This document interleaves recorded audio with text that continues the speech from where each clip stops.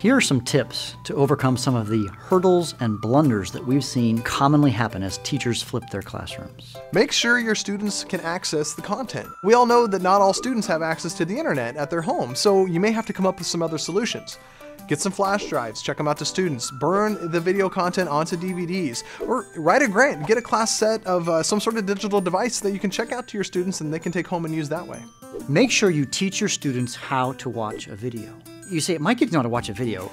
Yes, they know how to watch Spider-Man, but that's not the same as watching an educational video that you've created for them to watch. Ultimately, you're trying to teach them how to interact with the video content in a meaningful way that causes them to reflect and think through what they're being exposed to. I had a conversation with a 6th grade teacher, and he said, I spent 3 weeks teaching my students how to watch a video. He had, little guys, 12-year-olds. I had 16-year-olds. It makes a huge difference based on the maturity of the kids and what they are ready and prepared to learn. Keep in mind that the length of the videos does matter. Our rule of thumb is 1 to 1.5 minutes per grade level that the students are in. So a 4th grade student, you're talking 4 to 6 minutes max. A 10th grade student, 10 to 15 maximum. Keep it short, and if you need to make more videos that are short, that's better than making fewer videos that are long.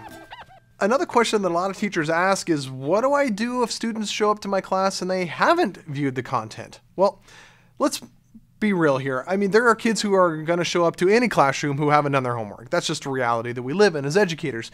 It's really not that different in a flipped classroom, but there are ways that you can safeguard or build in some steps to keep kids engaged while they're viewing the content and that you can use to check to see if they have.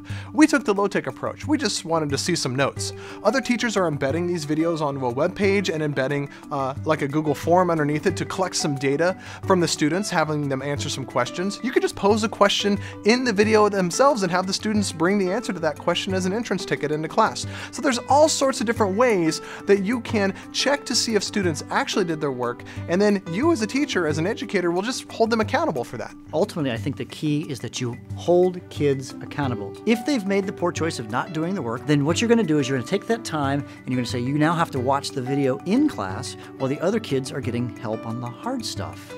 So some teachers get a little intimidated by this idea of creating their own videos. Really, you don't need a super duper studio. You don't need to worry about high dollar cameras and things like that. But there are a few techniques that you can do to really improve the quality of your stuff. So sit in a room with good lights, have a nice quiet area to work, and don't have a distracting background. Have it something nice and simple. Those are things that you can introduce to help the quality. Another question you should ask yourself is, do I need it to be perfect, or do I need it on Tuesday? So some teachers can get bogged down and trying to have everything just perfect, but how many of your actual live lessons in a classroom have been perfect?